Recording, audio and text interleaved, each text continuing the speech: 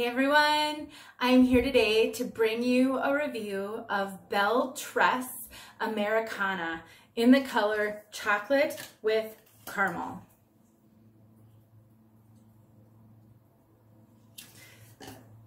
So this is a heat-friendly wig or HD wig, heat defiant, whatever you want to call it.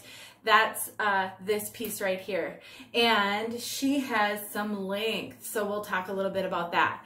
But before we do, I want to show you this color chocolate with caramel. I just filmed a review for Bellissima in this color, and I love this color. I don't know if Bellissima will come out before this video. It's kind of hard to know. I sort of gauge which one I think I want to release first, but this color is amazing. For my brunette sisters out there, chocolate with caramel is so pretty, so beautiful, so warm. Kind of auburnish,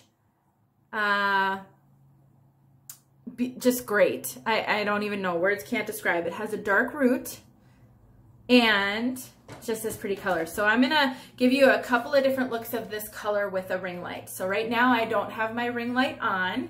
This is just my bathroom lighting. And if you are new here, most of my reviews are in just straight bathroom lighting. I have 4 globe bulbs, 4 on this side, 4 on this side, over and above me right here. And I got a ring light recently, and so I've been experimenting with showing the color with the ring light. So I'm gonna turn the ring light on a couple of different settings. We'll see what it does to the color, and then I'll film the rest of the review. And so this is with no ring light. I think this is a good representation of color in a warm lighting situation, which is most household lighting. All right, so here we go. Let me get to, so this is the bright white. This is the bright white setting on a ring. You know, ring lights will have sometimes multiple settings, multiple, you know, you can dim it a little bit. So this is the bright white setting. So this isn't a warm light at all. So now if I switch it, this is the warm light setting, and this to me is a good match to my bathroom lighting. So what this does is it just gives it a little more brightness. It's more direct on me versus above me.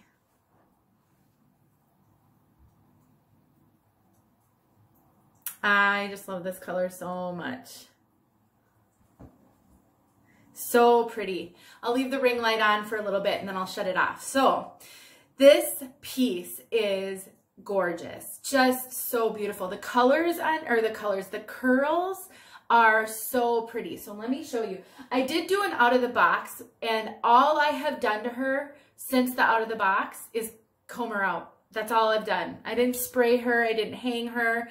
I used my wide tooth comb and I combed her out. And when you see the out of the box, you'll see why I did that, because the curls are very, very defined and separated. And I just didn't think, I've got a hair fiber in my eye, I didn't think that they looked that good, so I combed them out.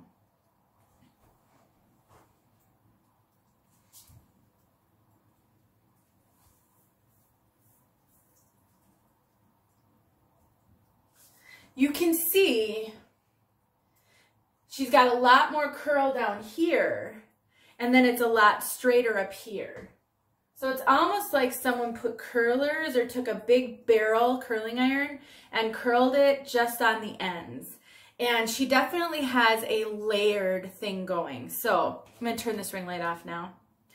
It's hard for me to film this with that light because it shines straight in my eyes and it's so close to me because I'm in my bathroom. It makes it hard to look at the camera. So I think this light is good enough. Okay, so my impressions. First of all, this is a full mono top and a lace front.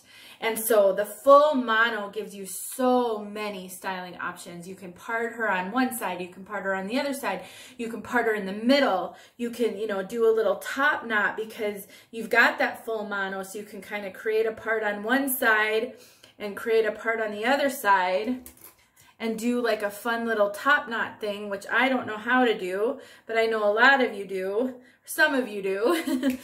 And you can do something really fun, a little swirly top knot up here to play with all of these curls. So from a standpoint, from a styling standpoint, I think this is a great piece, and that monofilament really, really helps that.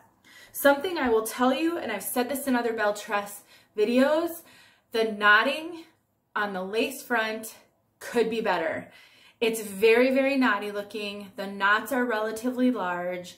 And that's my complaint about Belle Tress wigs right now, is just their knotting, because I'm a brunette.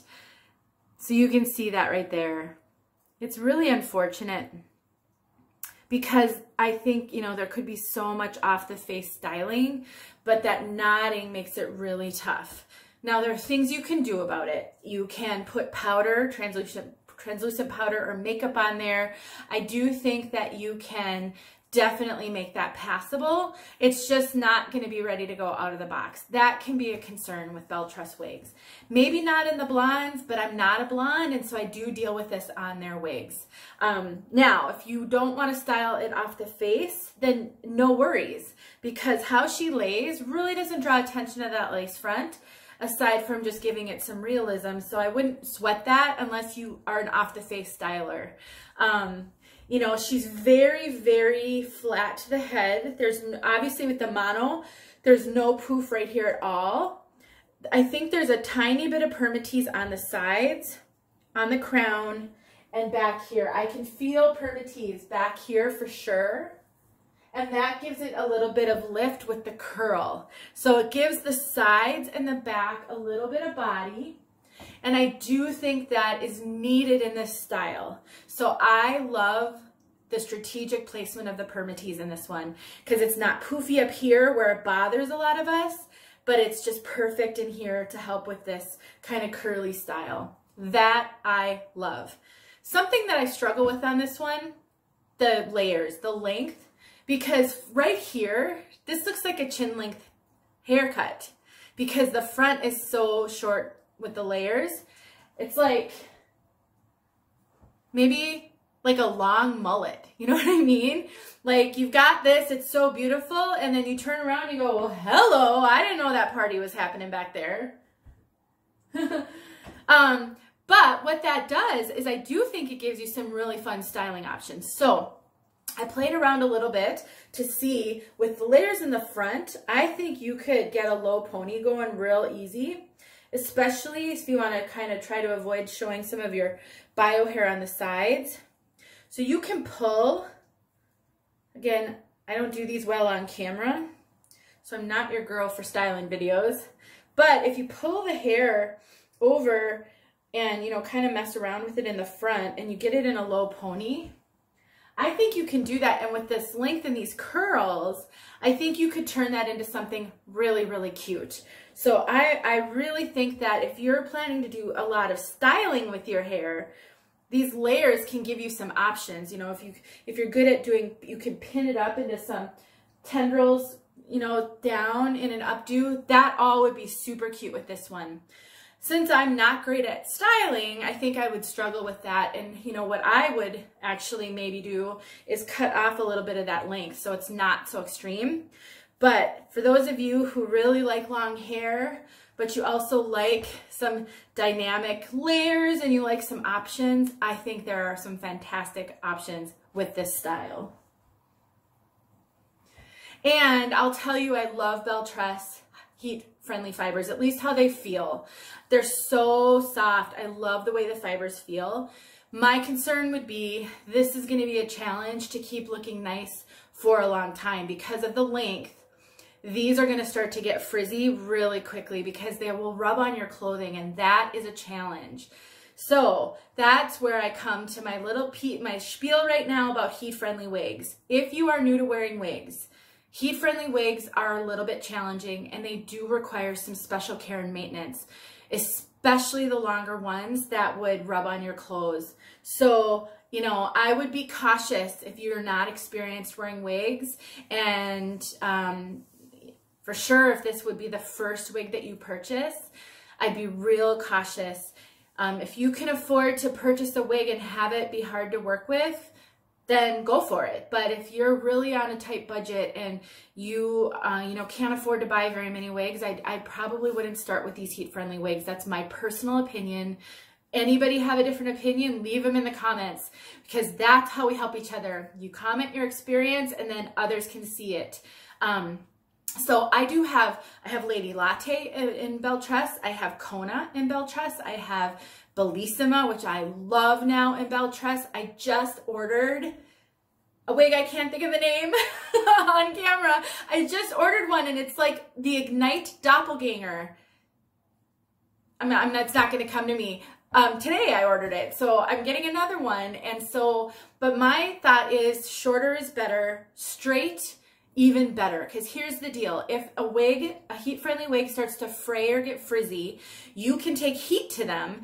That's what they're for. The problem is the heat will take out the curl for the most part. So in these curly pieces, if you take heat to this to try to tame the frizzy ends that can happen, the curl is gonna relax.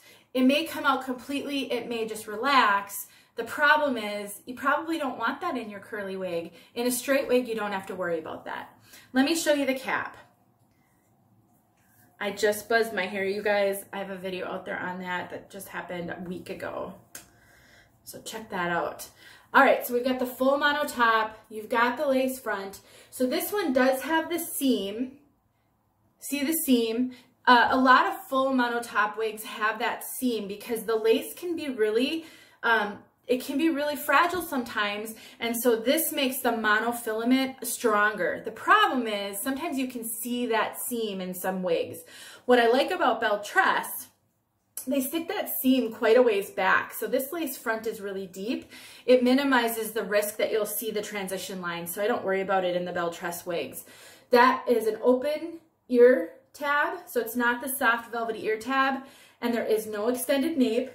And Belle Tress uses the pull adjusters. They're like bra strap adjusters. Not a fan. Not a fan.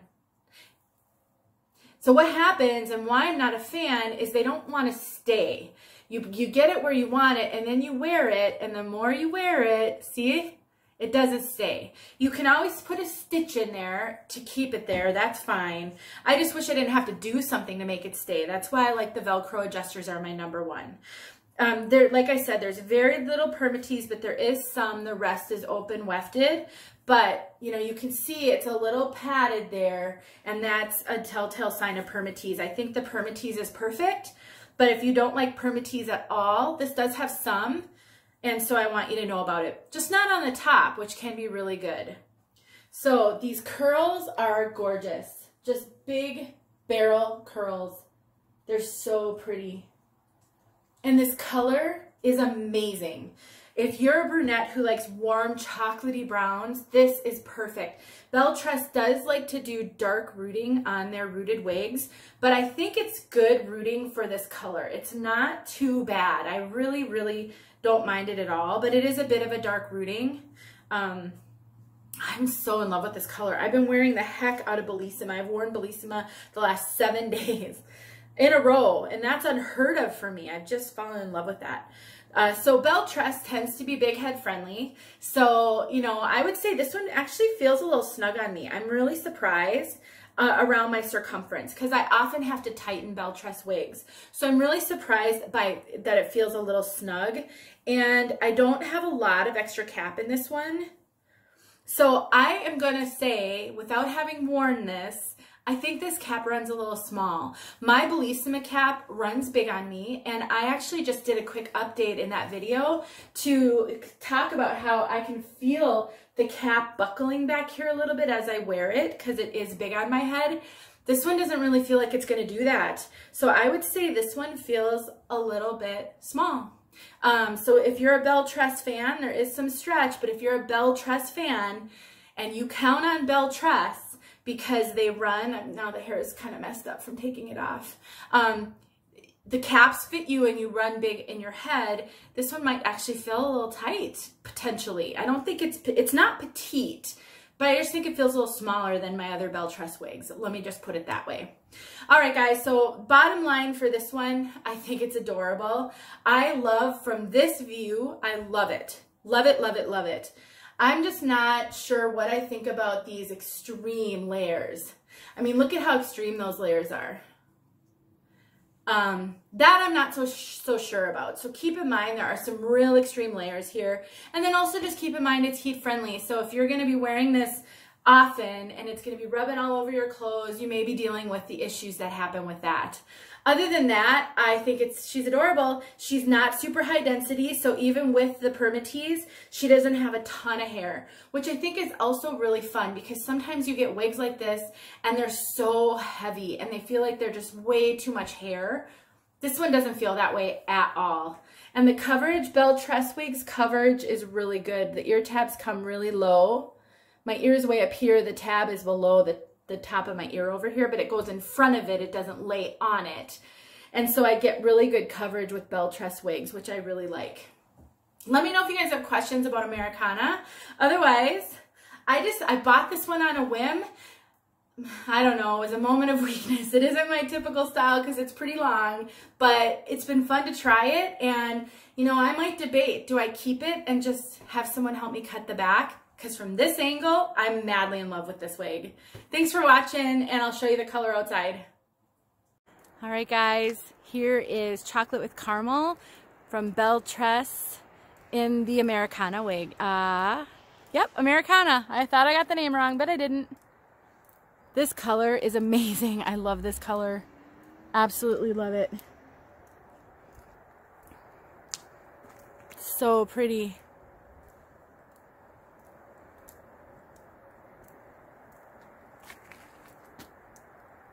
I hope it helps to have it in front of my white garage door, giving a little contrast to it. I'll walk over and do it in front of the gray of the house too. This wig is so, I just kind of like doing this. It's kind of fun how flowy it is. All right. Yeah, see, it's not as good because of the contrast isn't as great there. All right, I'm gonna walk back over. I wonder what all these people in their cars think when they drive by and they see me doing this. I don't know. I have to just not care or I'll never be able to make these. All right, let's look at the rooting. Am I getting it? I hope I'm getting it. And then you can see how it transitions. It's just beautiful. Thanks for watching, you guys. I hope this was helpful and I really appreciate you. So thank you for being here and I'll talk to you soon. Hey everyone, here is Americana out of the box. I didn't do anything. Actually, yes, I did. She was kind of like this when she came out of the box. So I did this. That's all I did. Just kind of sweep her over to the side.